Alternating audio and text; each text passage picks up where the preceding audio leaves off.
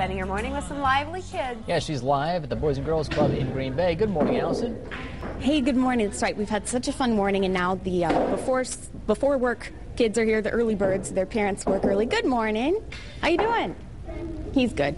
They're playing pool and all sorts of stuff. And we've been having a great time, all the different activities. And this is John Benberg, who's the executive director here in Green Bay. Good morning. Good morning. Thanks for being here. Thank you so much. And these are just the early bird kids, too. These are early drop-off kids, typically kids whose parents work here in Green Bay somewhere and have a chance to drop them off on their way. So it's a good early opportunity to get the kids started on a fun day.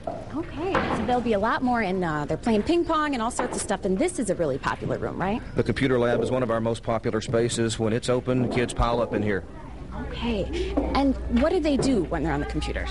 Well, the younger kids that you see here now, mostly learning games, although you may see a guy doing a little racing over there, but numbers games, word associations, those kind of things. Kids really enjoy it, but they also are having some of that high-yield learning activity experience, which keeps them sharp in the summer so they don't lose any ground academically. Yeah, and you have so many different programs here, and that's the goal for a lot of them, right? That's the goal for most of what we do. We want kids to look forward to coming to the club and enjoy their time here and rotate through a lot of different activities and really have a fun, cool, enjoyable day. But in the meantime, we sneak a lot of development in there, and half the time they don't even realize it, but that's the beauty of the whole thing. So it's a win-win deal. Parents can feel good about their kids being here, and they stay sharp, if not progress academically and otherwise in the summer. So pretty good deal when you add it all up.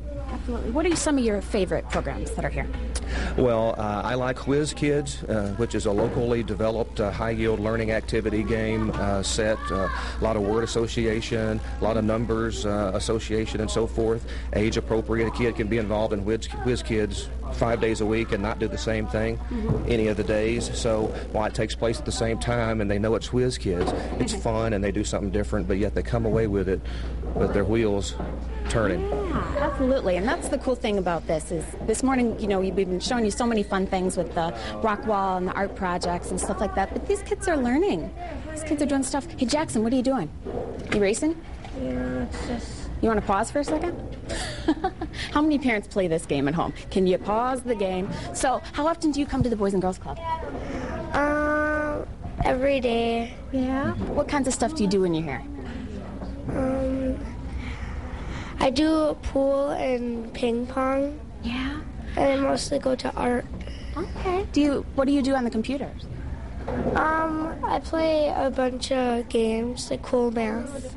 Yeah, yeah. How big is ping pong? How many people play ping pong? 2.